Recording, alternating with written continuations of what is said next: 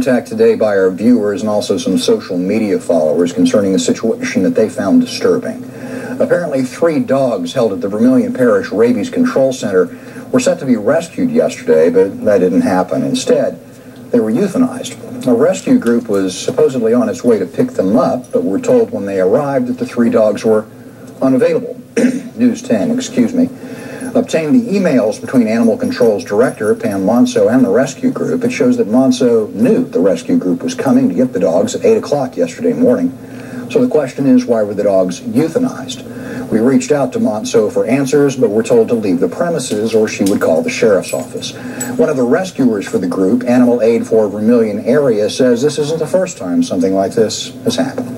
There was no need to kill the animals without maybe checking with the rescue to see, are you coming to get these animals? Or, there's a lot of things that could have been done.